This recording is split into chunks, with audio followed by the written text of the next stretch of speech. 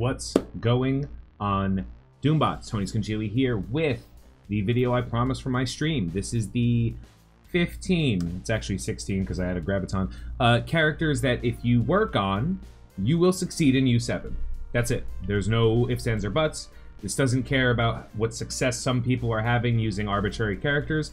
These are 15 characters overall that you can cherry pick. You can work on 5, 6, 7, 8, and create multiple different versions of teams in order to succeed in U7.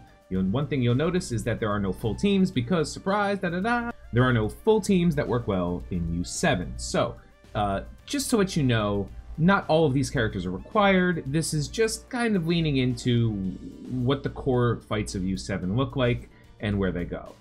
Starting off, we'll go with the Inhumans. Now, the Inhumans are Yo-Yo, Black Bolt, and of course, Crystal. Crystal gives them sustainability as well as a lot of extra value by slowing the opposing teams. Getting a little bit extra energy from Yo-Yo is definitely beneficial. The downside, of course, being Yo-Yo's basic will not exclusively call Black Bolt, so you get a little bit less sustainability when it comes to removing buffs, but you gain a lot more base level healing in case something goes slightly wrong. So if you have these three characters relatively high, that's the core of a team. You would end up splashing 2 other characters in that team to kind of work it out.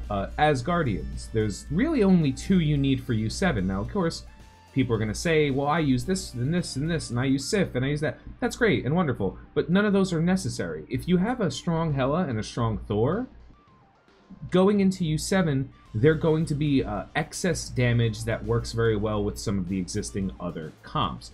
I wouldn't necessarily pair them with the Inhumans, even though it's like a perfect lineup, but you could. It's possible to do that. Probably not as sustained as you like, but just like the Inhumans, they do kind of sustain themselves with the presence of Greg. Thor is doing a lot of extra damage. Thor does have a targeted stun that can hit more than one character, which is very relevant, and Hela, of course, is a debuff spread with Greg. So those 2 characters alone have been used to great success by many people in order to progress. Now, obviously, you could use Hela just on her own without needing Thor, so just like you don't need Crystal and the Inhumans, if you just have investment in Hela, that will be okay. You can probably do pretty well with just her, but if you did have both, that's a core team. So if you are happening to work on your Asgardians, those 2 characters, which are the 2 that you should be working on to begin with anyway, will help you the most. Moving to the symbiotes, there's only 3. Venom, again, is another character that's completely optional on this team. If you have Symbiote Spider-Man alone, he's phenomenal, plus Carnage. He gets better, as does Carnage. Venom does have a targeted taunt removal on basic, as well as some debuffs, so pretty useful there. His debuff spread can be very relevant, and, you know, his ability block is pretty important. So if you kind of combine this team with the Asgardians the way they are, you have a lot of sustain. Both the symbiotes sustain themselves, as well as Greg sustain the Asgardians. You have the ability to spread debuffs and really control the fight. You have extra damage from Thor, but they're going to be taking most of the turns. So regardless of whether you use just Symbiote Spider-Man, and Carnage, or the 3 of them together, you do have the core of the team, and these are in relative order of where I would not only invest in, but start using the characters. Yes, that does include Inhumans. I would bring Yo-Yo in before I even had Black Bolt. I would then add Black Bolt when I got him. You can use Black Bolt without Yo-Yo. You can use Yo-Yo without Black Bolt, whatever. Black Order, I've seen a lot of people use multiple versions of the team. I don't think it's necessary. I think the best use you get out of characters like Thanos in raids is the energy throw. So when you look at characters like the Inhumans or like the Asgardians, Thanos throwing out energy to Black Bolt or to Thor or to Hela can be so much more meaningful than Thanos, you know, never having that ability when he switches over to a Black Order version of the character. And Maw is just ultimately a very good version of like Shuri and Minerva combined. He offens defense up a lot. He has turn meter manipulation. He does have a big heal that is, you know, undodgeable, kind of. At least 3% of it is, as well as some damage. They work very well together. Again, much like the Asgardians, you can choose one or both of the teams. It really depends on what you're trying to do. Thanos really only works better when he's feeding energy to characters, so you could probably throw together the Inhumans and the Black Order as an example of a team. They should sustain themselves very well. Maw works very well with Crystal to begin with. The problem is you do lose Yo-Yo from that setup, so you'd need a fifth character, somebody to, you know, bridge the gap, which we'll get into next when we talk about floaters. Floaters are the characters that are just fundamentally good characters. Ultron is a fundamentally good character. In U7, he can be great. He is relatively slow, but that actually doesn't make too much of a difference with teams like the Symbiotes or with teams like the Inhumans, because his turn meter and the ability for his, you know, bots to give speed up and offense up is relevant. And those characters, those minions, will end up dying a lot quicker than you think in some of the harder versions of U7. So in the early stages of U7, he does slow down the fight, but in the larger and higher stages, he actually speeds up the fight a little bit because those minions are dying all the time, so you don't have to waste their turns, really, other than just the fact that they're going to use their special ability and move on. Shuri, just all around one of the best raid healers in the game, offers deflex, offers defense up, throws a little bit of energy out, big heal blocking, very relevant character. Minerva fell off a little bit, but if you have... The biggest value of Minerva is if you're killing characters. So the earlier in U7 you are, the more likely Minerva is going to be more valuable, and then the later you get into U7, you need some high impact, high damage dealing characters, like a very strong Black Bolt, a very strong Thor, maybe even argumentatively like Ultron. She kind of does the exact opposite of what the Symbiotes do. The Symbiotes get stronger as characters get weaker. She gets stronger as characters die, and she throws out those heals. So there's situations where you want to use her. For example, I would put her in for Yo-Yo if I was using the Black Bolt, Crystal, Maw, Thanos, Minerva comp. That would be a team I would use. And of course, Invisible Woman is just a phenomenal overall protector. She has very long cooldowns, but that's okay because in U7 you don't need to absolutely use the cooldowns the second they come up. They're more situational. She also has a pretty decent counterattack, but when she does do her flip, she makes characters like Thanos more survivable, Hela and Thor more survivable. She can flip the negative effects like heal block on the symbiotes. So overall, she is an incredibly useful character, providing you know when to use her abilities and plan accordingly. And she's a great splash character as a fifth on a lot of teams. I added aim to this comp for a couple reasons. One, regardless of my best advice, people are still going really hard on their aim team, both early, mid, and late game. I don't understand why. It's not necessary, but if you do, I'd rather not tell you, well, you're screwed. I'd rather tell you there's something you could still do. In earlier U7s, U7 regular, .1, maybe even .2, Scientist Supreme and Graviton work as a very good two-piece combo. They were willing to debuff the opposing characters very well, so you can use them as characters 4 and 5 on the Inhumans. You can also use them as the 4th and 5th symbiote in order to get rid of heal blocks. Graviton is a great character with Scientist Supreme. He has an on-target stun, so with the symbiotes you'd have 2 on-target stuns that you could save for whenever you need them. They ultimately offer a lot of value. You lose a little bit because Graviton isn't necessarily very tanky, and he is hard to invest in. But if you do have a high investment in your aim team, you could throw the aim together with, you know, the Inhumans, the symbiotes, or you could throw them together with Ultron and, you know, Minerva, and, you know, maybe one other random character on this pool and put it together. Now, what you'll see here is I've made a couple of sample teams to show, like, what you can do. The first is the team that I use in U7 pretty reliably, and it's, you know, Symbiote, Spider-Man, Carnage, Thanos, Maw, and Black Bolt. The placement is completely up to you, depending on the actual node. Sometimes I want Black Bolt getting all the energy, and sometimes if I think the node isn't that challenging or difficult, I would have Black Bolt split his energy with Maw, so that Maw, you know, he has relatively long cooldowns. I want to make sure he's charging up decently. You don't have a res on this team, so this team does have a lot of sustainability. As a matter of fact, Thanos can heal himself. Maw can heal everybody. The symbiotes can heal themselves, and Black Bolt is relatively tanky, so he doesn't need it. However, this team doesn't run into too many issues. Thanos is usually taunting, and the symbiotes usually take a lot of extra turns. Black Bolt fills Venom's slot very well with his basic, but also does a significantly better amount of damage.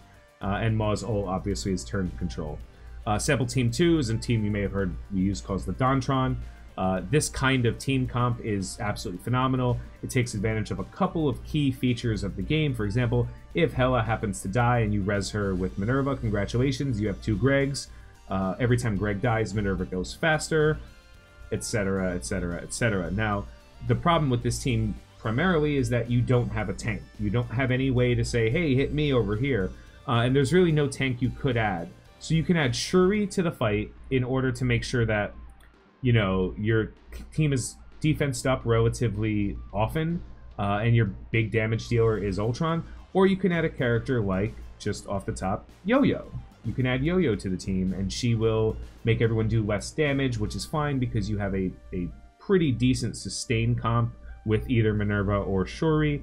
You have a pretty decent setup with your single target damage with Ultron. You have a ton of AoE damage between Thor and Hela. This is a team that will probably get you pretty far in U7 up to dot 3. I'd say will get you 30-60% without worrying too much about it. Sample team number 3 was one of those teams I was talking about a little bit earlier. You notice I threw Ultron on there, and the reason I'm throwing Ultron on a lot of these teams is because there's a misconception that Ultron isn't good. He is good, he was slow, and now that the fights exist and we have a scaling, you know, growth, Ultron is adequate at, like, best, and he's still one of the best options you could bring in. Anytime you see Ultron and not Symbiote Spider-Man, please feel free to throw Symbiote Spider-Man in there. He's in a very similar kind of vein. He sustains himself. He does pretty decent damage. But Symbiote Spider-Man really works better when he's got turn meter, or else he's relatively slow. Ultron is giving you more characters that do buff everybody. Crystal and Maw work very well together. Ultimately, you'd have 3 technical sources of sustain, both Crystal's passive in case any of the humans go down, Maw's ultimate, and then